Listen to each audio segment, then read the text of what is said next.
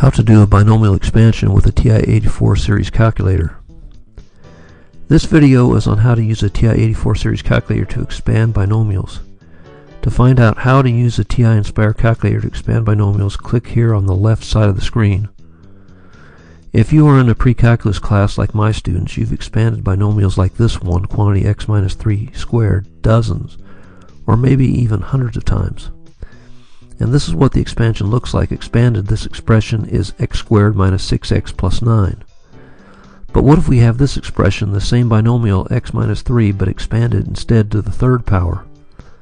Building on the work we did earlier, quantity x minus 3 cubed equals quantity x squared minus 6x plus 9 times quantity x minus 3, a trinomial times a binomial.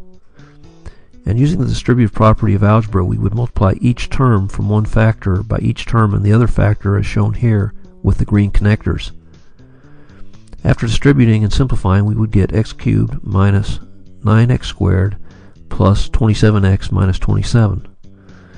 We could continue this process as many times as we want to determine the expansion to any non-negative integer power we choose. But expansions to greater powers will get enormously tedious and increasingly prone to foster mistakes as the numbers and complexities of calculations increase. Fortunately, there is a pattern to expansions as they get larger, shown by the binomial of the quantities a plus b raised to increasingly larger powers, and here we go as high as quantity a plus b to the fifth power. This pattern of coefficients can be condensed down to what we call Pascal's triangle. Here the coefficients are highlighted in green, and here is the triangle with just the coefficients left over. We can continue to expand Pascal's triangle below by adding the coefficients going downward as shown. We can keep up the pattern in finding coefficients for increasingly larger powers.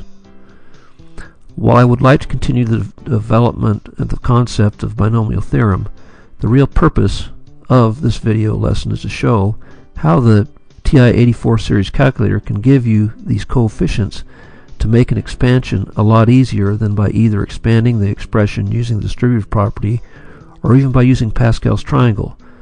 But I thought an introduction would be helpful for the viewer to understand the meaning of the calculator output values. We will expand the expression quantity x minus 2y to the ninth power. We see the cursor blinking when we turn on the calculator. Enter 9 for the power of the binomial expansion. Start by pressing the Math key on the left side of the keypad. We see the Math menu. Arrow to the right over the PRB for probability submenu. Scroll down to option 3, NCR. Press Enter. This operation is pronounced N choose R.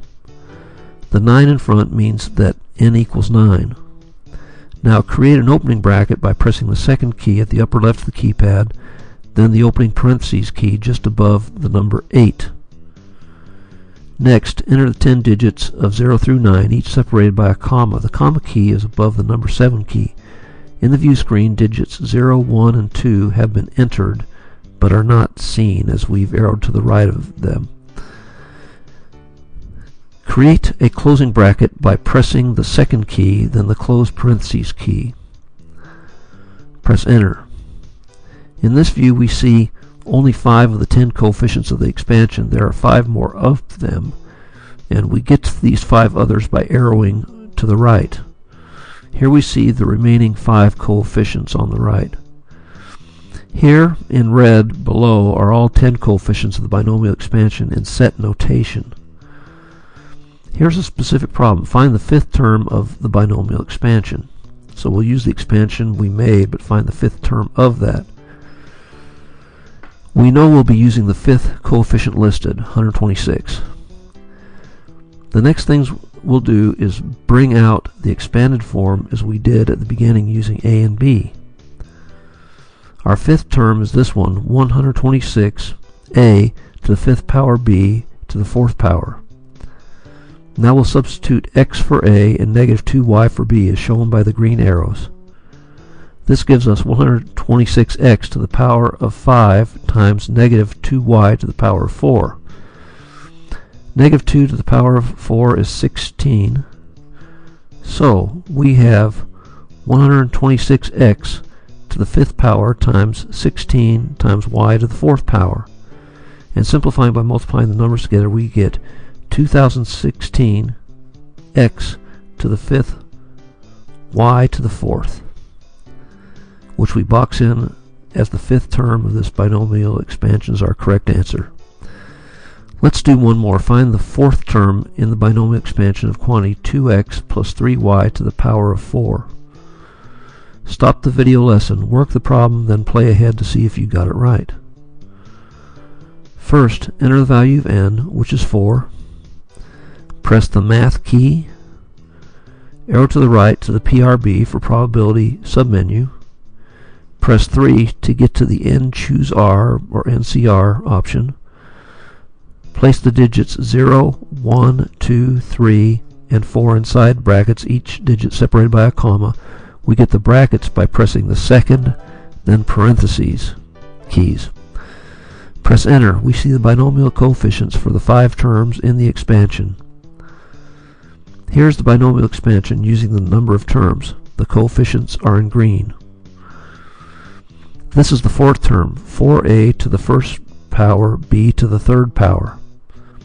And substituting 2x for a and 3y for b, we get 4a to the 1st power times b to the 3rd power equals 4 times 2x to the 1st power times 3y to the 3rd power, which equals 4 times 2 times x times 27 times y to the 3rd power.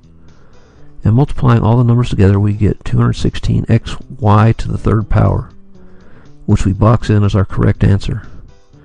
One last thing, sometimes you might see N Choose R written as N at the top inside parentheses and R at the bottom inside the same parentheses.